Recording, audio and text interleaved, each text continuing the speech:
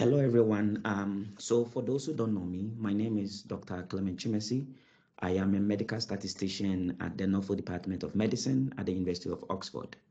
Over the past weeks and months, we started a lecture series on how to use GPower software in order to help determine the appropriate sample size that is needed for us to be able to power our respective studies, be it clinical trials or be it adult observational studies that one wants to embark on. And in view of that, there are already videos on power analysis for the case of comparing between two independent groups. And also, we've also done a whole video on giving the whole motivation, the whole statistical motivation for why we have to always determine the optimal sample size, such that we don't use so large and so too small sample size. And what are some of the consequences? So we've given more of the statistical intuition behind these, and all those videos would also be attached in the YouTube description of this particular video. So if you've not watched these videos, I would entreat you to kindly watch them before you actually proceed with this one, including how to install the GPower software and so on and so forth. So without wasting much time, so this particular video is just going to focus on power analysis for the case of comparing between 3 or more dependent groups. So this is to say that irrespective of the study you're embarking on, if you want to do a study where your primary goal is to compare some outcome, the outcome could be anything of interest. It could be comparing concentration levels, immune response. It could be comparing vaccine outcomes and so on and so forth across 3 or more independent groups. And then in the case of when they are dependent, we would have a whole video on how to approach these things. So for this particular video, we are just particularly going to focus on ANOVA type studies, like studies where the primary outcome is going to be more of an ANOVA kind of analysis. That is to say, we are focusing on situations where the comparable groups are 3 or more independent groups. So without wasting my time, I will share my screen. So basically, this is how the GPower software looks like if you've already watched our YouTube videos. So since we are just going to focus on power analysis for the case of where the primary analysis is going to be an ANOVA analysis. So the first thing we need to do is always to determine the appropriate test. Okay, so I'm not going to go into t-test because we are not going to compare between either two dependent or independent groups. So now we'll go into f-test. And then when you go into f-test, we realize that there are so many statistical analysis that needs to be selected here. And if you watch the video on where we gave the whole background or the whole intuition about, first of all, GPower, how to use GPower software, and also the intuition about the power analysis, we said that the choice of the power analysis is going to be dependent on your primary statistical analysis. So it means that what will be the main statistical analysis that you use to compare or detect difference between your comparable groups if they do exist. So now, so it means that there will be subsequent videos that will feature each of these statistical tests in a separate video in the process of performing power analysis. And so it means that for this particular video, we are just focusing on the case of ANOVA, fixed effect, one-way ANOVA. So where we have only one group we are comparing between, just that the group is made up of categories that are 3 or more independent categories, basically. So it means that anytime you want to do a one-way ANOVA power analysis, you always have to choose this option. And after choosing this option, remember we said when you click here, there are basically about 5 things. There are instances where you want to estimate the sample size, given that you already know your alpha level, you know the power and the effect size.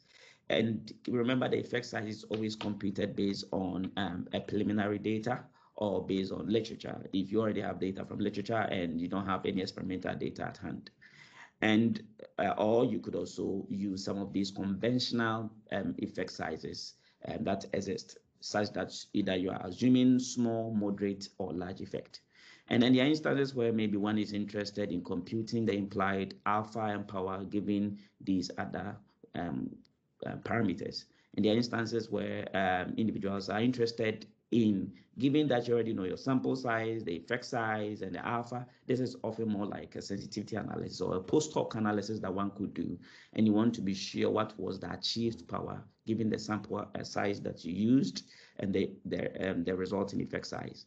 And also there are instances where the goal is to also estimate the effect size given your power, your sample size, and alpha. This particular video will focus on estimating the required sample size. But I think the most important of these are estimating the required sample size and the post-hoc analysis, which aims to estimate the achieved power, because these are two aspects of power analysis that are often of interest. We often go for this option, that is computing the achieved power, if you have a fair idea about the sample size you want to use due to financial constraint, and you want to be sure, given that fixed sample size, what would have been the achieved power. So it makes it quite useful most of the times. And there are instances where you've already you've already done a study, or you collected some observed data, maybe from observational studies and so on, and you want to be sure about the power associated with the data that you have, given the kind of statistical analysis you'll be performing. So it makes it quite useful. And there are also instances where you don't have much of constraint. The only information you have is you have data from past years, or data of experimental data, or like preliminary data. And of course, you assume your power, your alpha level, and then you want to be able to estimate the minimum sample size or the optimal sample size required to detect a certain amount of power, and giving this effect size and your alpha level. Yeah, so that makes it quite useful. So remember, please, if you've not watched the previous videos in the case for independent t-test and the introductory sections and the overall scope of this particular lecture series that is focusing on power analysis for different kind of statistical designs, please, I will entreat you to click on the YouTube description to watch those previous videos. So without wasting time, we'll go straight into power analysis for ANOVA type studies. All right, so here, the most important thing is there's this particular tab called the determine function. So if you click here, so it means that among all these parameters that we need to predefine, okay, so the alpha level is one thing that you have to propose or suppose. Okay, so if you are considering a two-sided test, okay, a two-sided or a two-tailed test is the case where you're trying to check whether there's difference between your comparable groups or not. Okay, so if that's the case, then you are going to use a two-sided ANOVA test. Okay, sorry. And then in terms of the power, we often assume at least 80% power. But remember, if it's a two-sided test and your original alpha level was 5%, you have to divide that 5% by 2 so that it becomes 2.5, and that will indicate that you are considering a two-sided or a two-tailed test. Okay, if you maintain the alpha level at 0.05 without dividing by 2, then it means you're actually assuming a one-sided ANOVA test. Okay, so that is one thing you have to be very careful about. So often we go for a two-sided ANOVA test, yeah, and since that's the case, you divide the alpha by 2. But depending on your study, if you are more interested in a one-sided ANOVA analysis, you don't divide the alpha by 2. And for the power, we assume at least 80% power.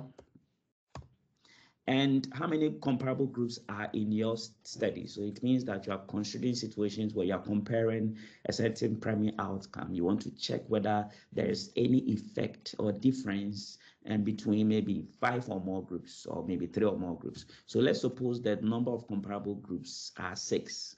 So in that case, you set the number to 6.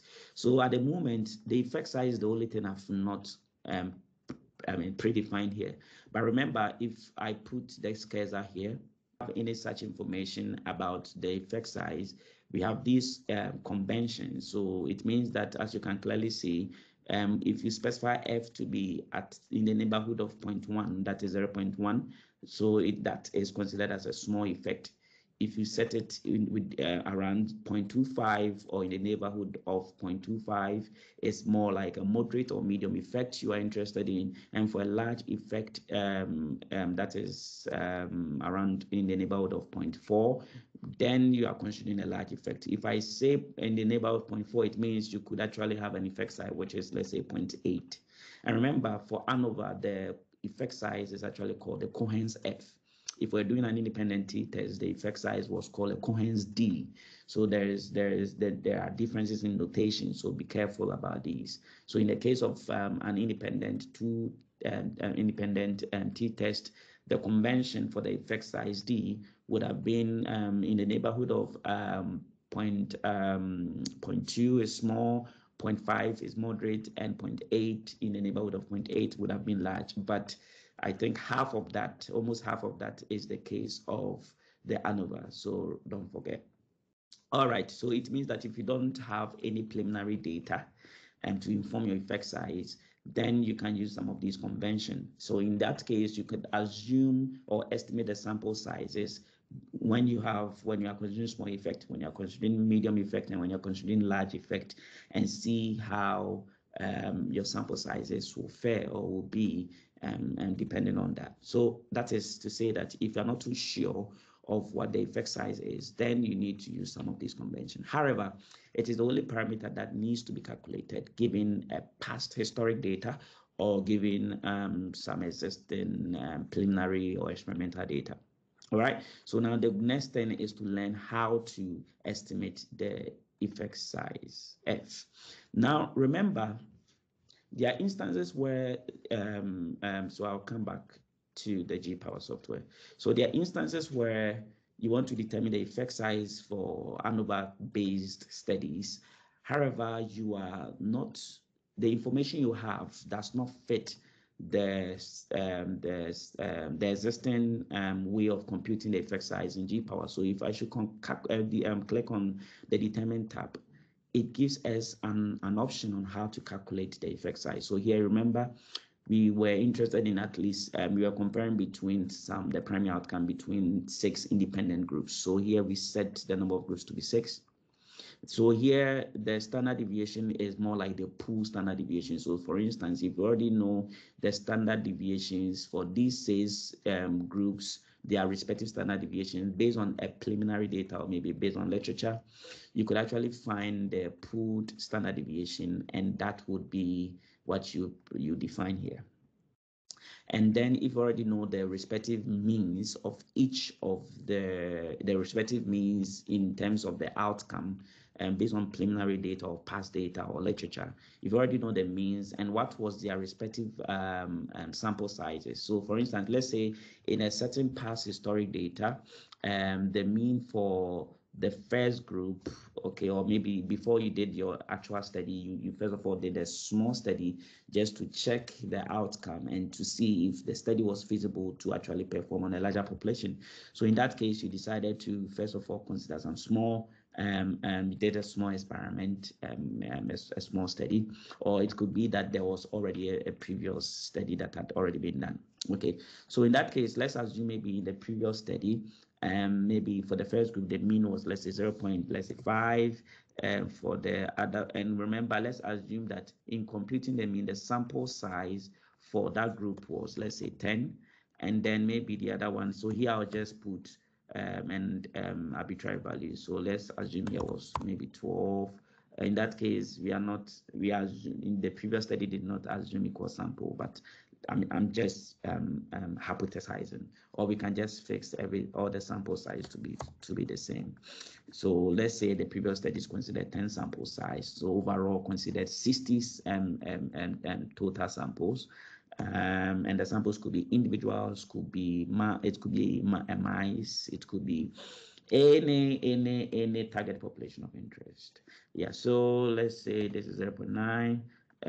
There's the mean. Let's say this is 1.5. Let's say this is 2.3, and let's say this is 2.5. Okay, so let me change these sample sizes to 10 respectively. So I'm assuming that it was an equal sample size experiment. Okay.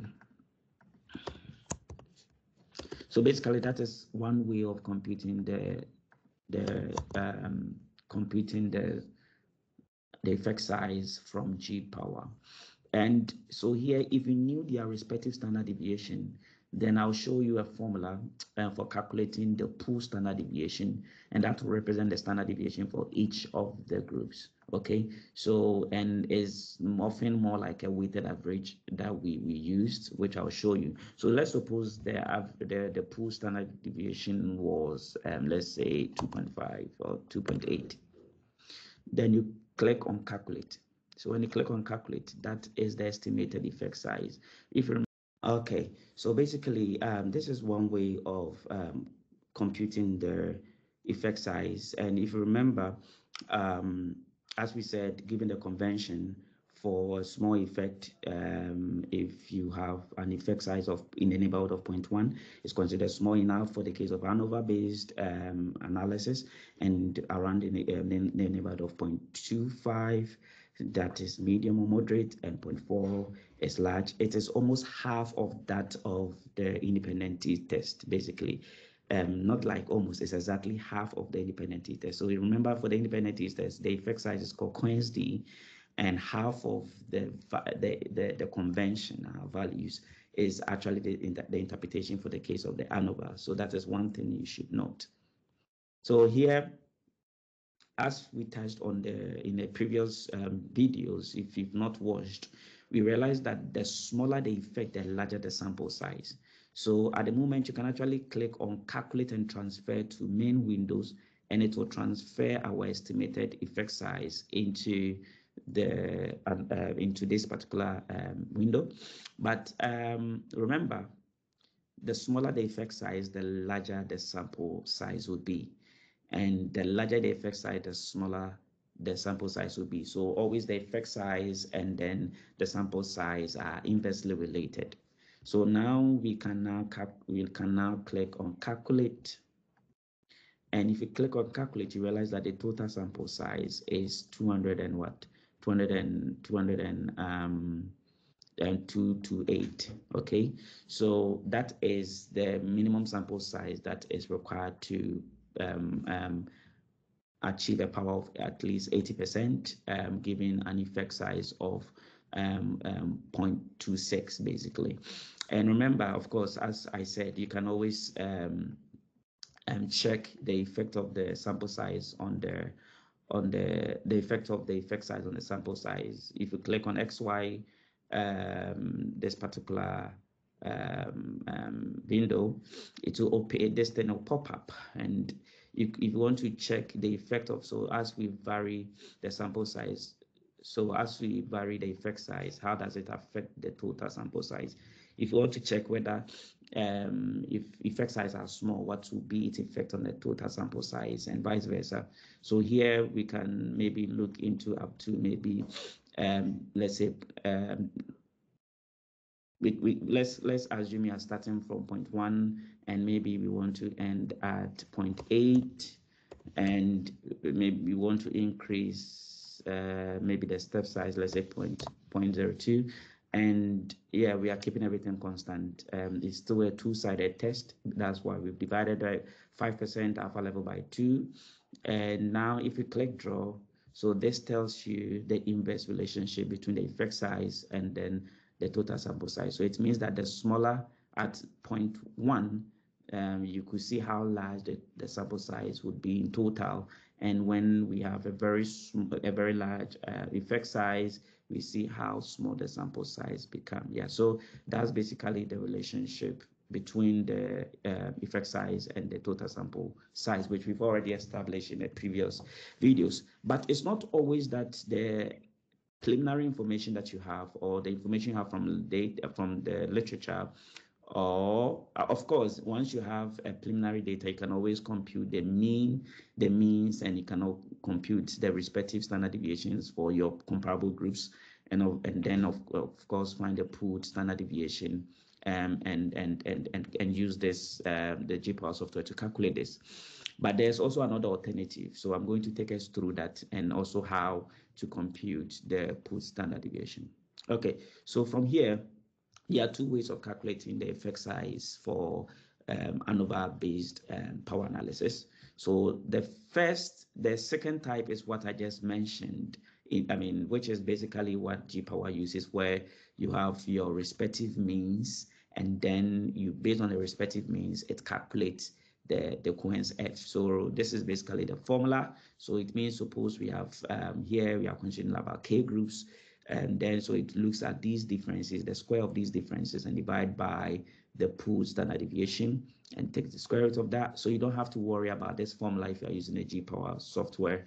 And in terms of calculating the pooled standard deviation, so basically this is how you calculate the pooled variance, so which is the standard way you would have calculated the pooled variance if we're doing ANOVA analysis. So the sample size for the first group, if you're assuming equal sample size, then it means that N1 will be the same thing as NK, so you can actually factor that out basically. So yeah, but so this is just the general case. Even if your sample sizes will be different, or you're not using equal allocation ratios. So this is basically how you calculate the pooled standard deviation. So you actually consider the sample size of the first group minus 1 times its variance plus for the others in that fashion, and divide by the total sample size minus how many comparable groups. So the K here represent comparable groups. In the special example that we're using in the GPower software, K would have been 6 and so on. Yeah. So this is if you had the preliminary data. Okay. So you can easily compute this. Okay. So this is basically what you need to compute before you come to GPower and specify that sample size, that's pooled standard deviation here. Remember, this would be the variance, so you have to take square root of this, of the resulting answer, in order to get the standard deviation. So this is basically more like how you would ordinarily compute the effect size, that's the Cohen's F for the case of ANOVA in GPower. You don't need to calculate the F yourself. All you need to do in GPower is to specify the respective means of the comparable groups and what was their sample sizes that was used in getting that mean. It doesn't, the sample sizes don't have to be the same. So it means if the previous studies considered equal sample size, then you specify those equal sample sizes that you use to achieve those means. And yeah, so don't forget that. So that's basically what you need to do. Yeah, but there are instances, another alternative is actually to calculate the Cohen's F based on something called the eta square. So the eta square is more synonymous to what one would have called like the coefficient of determination, or the R square. It's quite synonymous to it. So basically the eta square is the ratio of your treatment sum of squares over the total sum of squares. Okay, so that's the eta square, or the partial eta square statistic. So in that, if you're using that approach, if this is what you want to use, then that's going to be the formula. So once you obtain your eta square, square root of the ratio of the eta square and 1 minus that becomes more of the estimate of your Cohen's F. So I'll just go down quickly and demonstrate how you calculate or you determine the eta square if we're actually doing the analysis in R. So if you come down here, so this is like a toy example. So I just created this data. So suppose I have a dependent variable, which is protein responses, and then my comparable groups are cell types. And the cell type, we have the naive, the diseased, and healthy cells.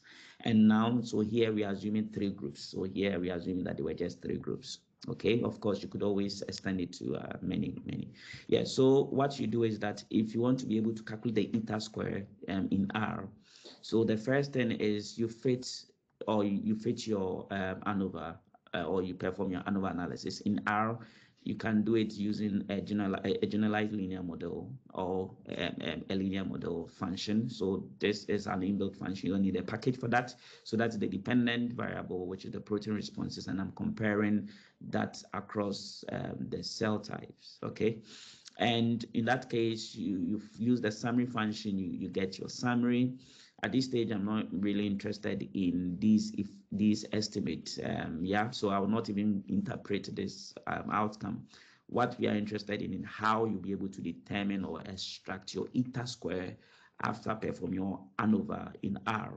In this case, you can actually do the same irrespective of the software you use. If you use Stata, if you use how do you call it, SPSS, if you even use Prism, we will demonstrate how you would actually calculate the effect size if you wanted to use the formula based on the eta square.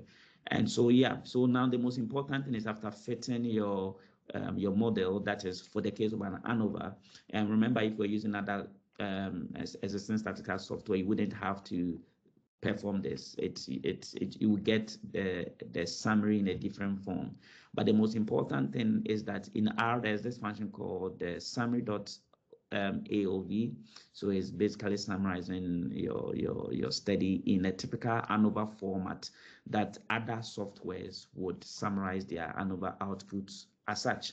So in that case, so what we are interested in is, so here we have the residual sum of squares, the cell type. So remember the sum of squares here, this one corresponds to the treatment sum of squares. Okay, so there's the sum of squares associated with the comparable groups. Okay, so what we do is that the ratio, so basically the eta square is actually, as we saw from here, is a ratio of the treatment sum of squares divided by the total sum of squares. So the treatment sum of squares is more like the variability that was explained by the treatment or the comparable groups. And then the total sum of squares is actually when you consider both the explained and the unexplained variations. Okay, so that's the total sum of squares. So here the ratio of, so this divided by the sum of this and that, okay, would give you that ratio. And so you can actually calculate it manually.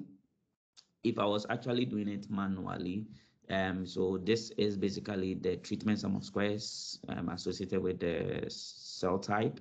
And then this is, that's the explained variation, and this is the unexplained associated with the residual sum of squares. So this ratio gives the eta square of 0.184. And in R, there's also there's a package. So what I just did was a manual calculation. There's a particular package called effect size package. And you can actually, once you fit your ANOVA model, remember ANOVA can be approached as a linear model. So remember, ANOVA is actually a regression, okay, where your dependent variable is the main outcome of interest and your comparable groups becomes your predictor. So remember, ANOVA can be translated into a regression, and that's basically what R does. So there's this package called the effect size package, and you could actually also use that. So there's this function called the eta underscore squared, and once you specify your model, the fitted model, it will also calculate the eta square for you. So eta square can actually be calculated manually or using a package. If we're using Stata and other softwares like GraphPad, Prism, and SPSS, and so on, remember what you are just interested in is the treatment sum of squares, which is the sum of squares associated with the treatment or comparable groups, and then the total sum of squares. Basically, that ratio is your eta square. Okay, so once you get that, you can now use this formula to calculate the effect size. That is basically, so once you get your eta, don't forget, once you get the eta square, that is not, the eta square is not your effect size, but it's rather that estimate divided by 1 minus that estimate. The square root of that becomes your effect size. So basically, that is how you would have done it, or determine the effect size based on the eta square. Suppose that was the information obtained from literature. Maybe in the literature they reported on the eta square. They didn't give specifics on they didn't give specifics on the means and the respective standard deviations. So if that information was not given to you in the literature, and maybe some studies had already, some other researchers had already done a similar study, and they didn't give detailed information about their respective means and standard deviations of the comparable groups, and the eta square information was given, then you can use this formula to estimate your effect size. So it's very important. Okay, so you can also estimate the effect size basically from the variance only, but there's a direct approach, which we've already touched on, that is computing it from the partial eta square. So it means that from the literature, you've already know the partial eta square, or you've already calculated it based on a preliminary data.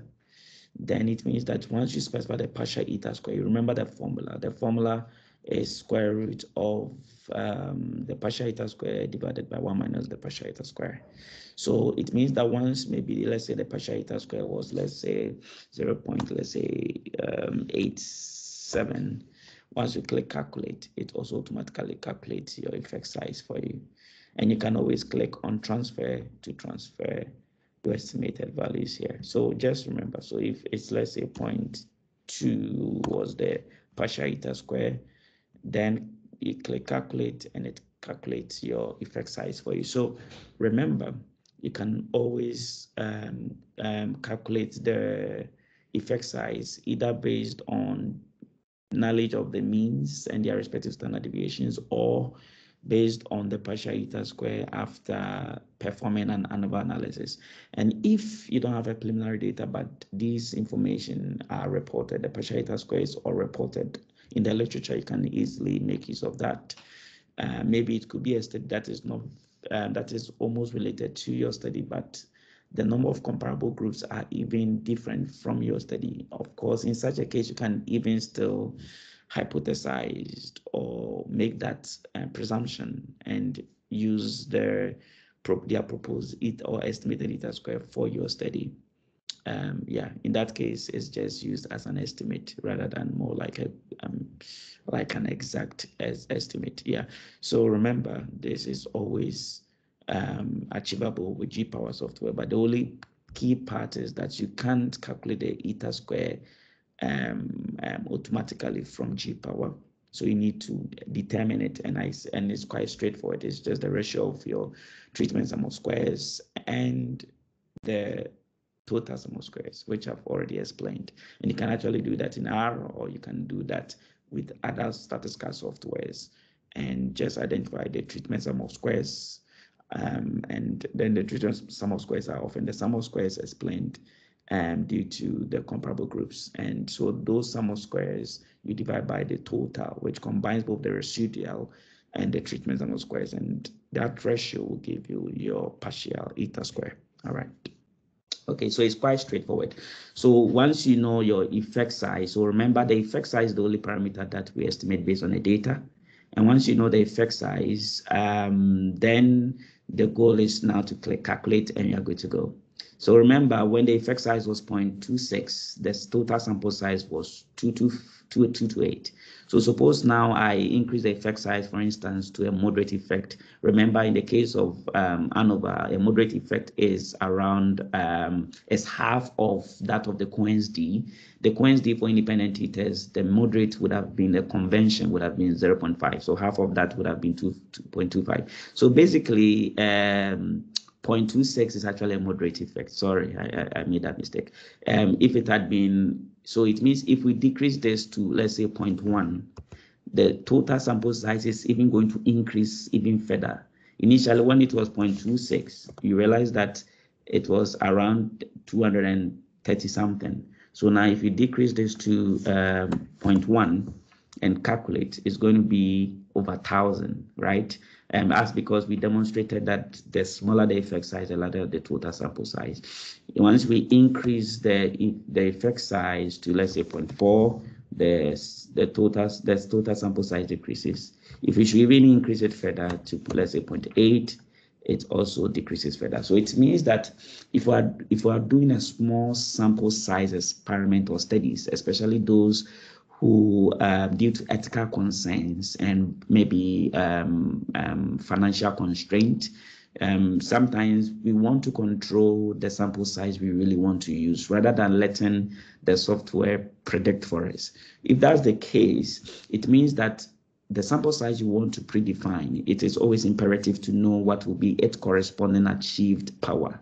And that is where this option on the post-hoc or sensitivity analysis, where you calculate the achieved power given that predefined sample size and the effect size you've already estimated, based on literature or based on the preliminary data and your alpha level, then you calculate the achieved power for that.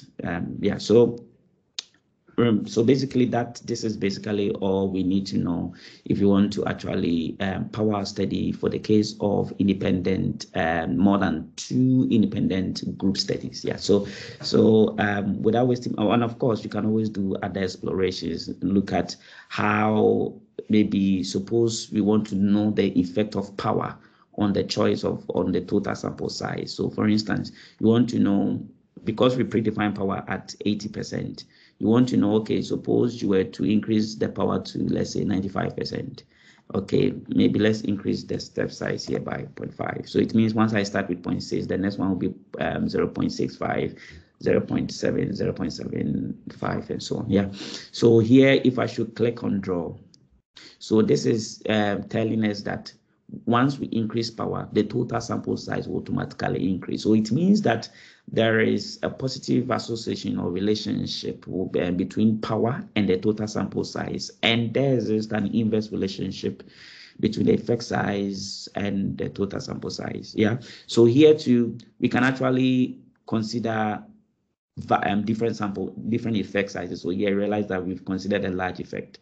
So suppose I want to now have situations where maybe, so I've said 3 here. So 3 here means that I want to consider situations where I have, let's say, a small effect, okay, a very small effect, and moderate and large.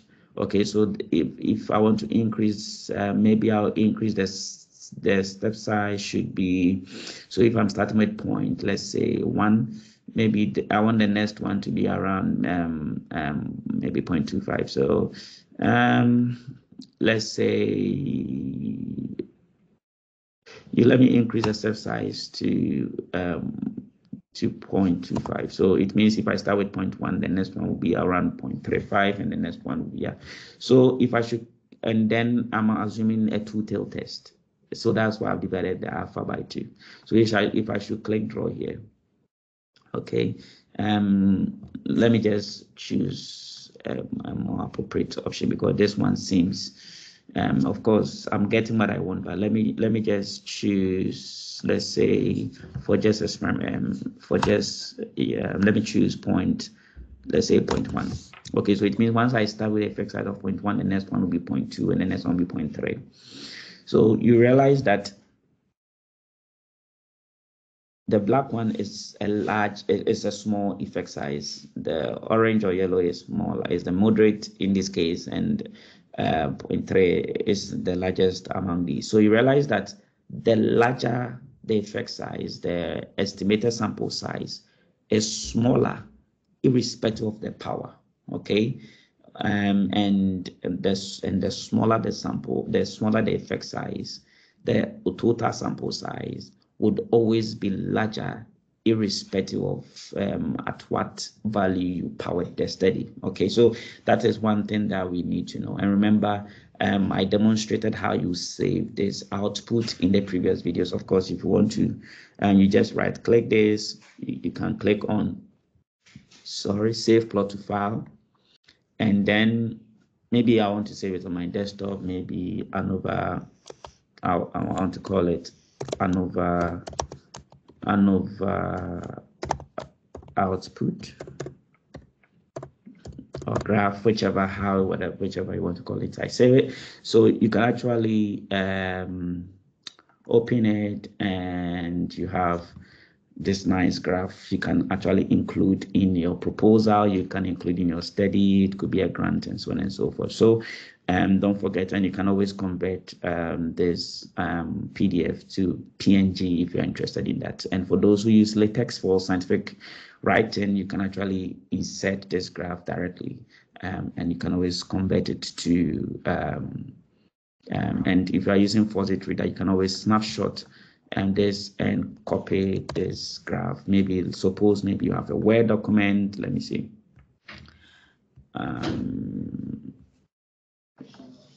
Yeah, so you can always paste the graph and so on and so forth. All right. So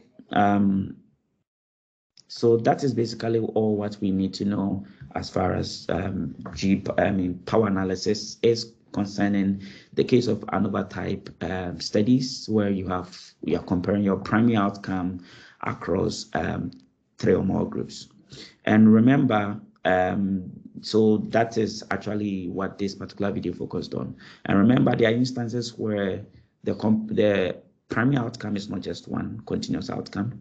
There are instances where you have, let's say, about 3 or 4 or 2 dependent variables or primary outcomes that you want to compare across your comparable groups. Okay, and in that case, instead of doing separate ANOVA power analysis for each of the dependent variable, which in that case is statistically impermissible, because in that case you are actually going to lose power, and it's not the most appropriate way. So when it happens that way, then we now have to use a multivariate ANOVA to power our study. So it means in our next video we are going to consider power analysis for independent groups, where we have more than 3 independent groups. However, the number of dependent variables or the comparable or the primary outcomes or endpoints are more than 1.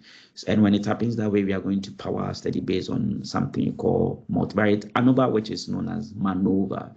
And there are instances where the comparable groups are just 2. Okay, so 2 independent groups, that in the case of independent t-test.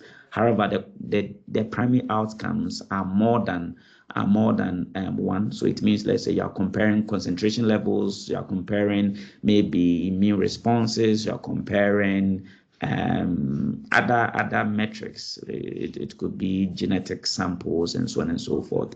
And maybe let's say you have 6 of them and you want to compare across 2 independent groups. In that case, we will consider a Hotelling t-square, which is a multivariate independent t-test, if you think about it that way. Yeah, so of course, in such instance, you could still have used the MANOVA to still estimate that, but more appropriately, the Hotelling t-square will be considered for the case of the 2 groups. It's just like saying that if you have 2 groups, you can still use ANOVA to perform or estimate the difference between the 2 groups. However, it is not statistically appropriate, even though the results would converge with the independent t-test. It doesn't make it appropriate. Yeah. So always remember, use the right tool for the right job. So without wasting time, I will end here. And please, if you've not subscribed to our YouTube channel, please, I will entreat you to subscribe. And remember, all the videos from the subsequent studies and subsequent subsequent lecture series that we've already done are all in the YouTube description of this particular video. So I will entreat you to watch, study at your own pace, and I believe power analysis will become thing of the past.